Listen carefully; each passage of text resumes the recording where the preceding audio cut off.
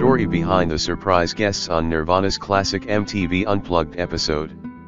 Although the Meat Puppets had been steadily issuing music and touring since the early 80s, it was not until two-thirds of the band appeared on Nirvana's now classic Unplugged appearance in late 1993 that many mainstream rock fans first became aware of the veteran punk band from Phoenix, Arizona.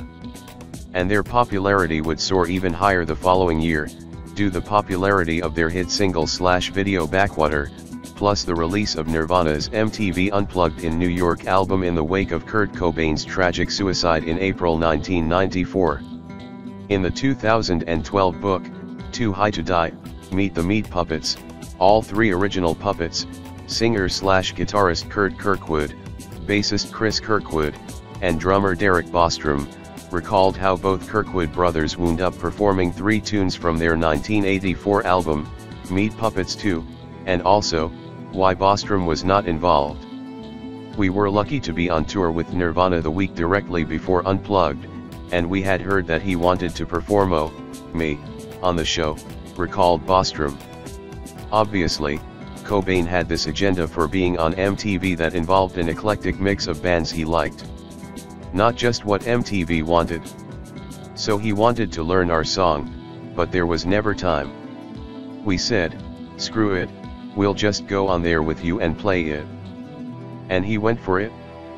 His neck was stuck way out, and he was feeling extremely exposed and vulnerable, and he was glad to have a posse with him, to confront MTV. So it worked out well for him, and it worked out fucking fantastic for us. However, Kurt recalls sensing a weird vibe from the television network. You could tell MTV were a little bit like, what's this? There were people there that didn't really even like us, that didn't get it. We were not entirely welcomed, and I never felt entirely welcomed at MTV.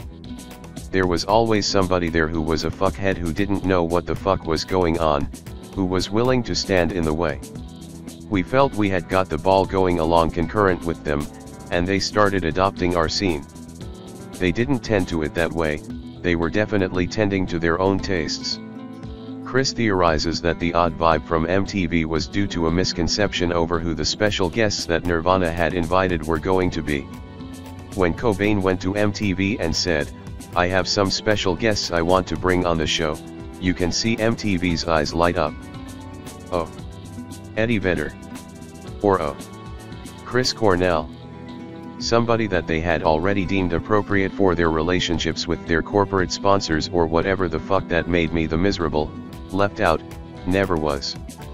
But when he told them it was the Meat Puppets, MTV wasn't down with it. They were like, oh no, you can't do that. And he was like, fuck you. It's too late. And why exactly did Bostrom not participate? They didn't need me, and I was so sick of touring by that time, admits the drummer.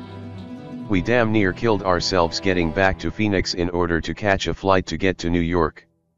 Because we were in Colorado, and it was blizzarding, and we said, we have to hightail it back to Phoenix immediately. They wanted us to go to Telluride in the middle of a snowstorm to perform a concert.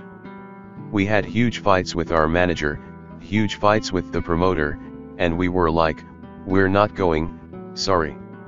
Just got caught in the blizzard, and it could have gone either way.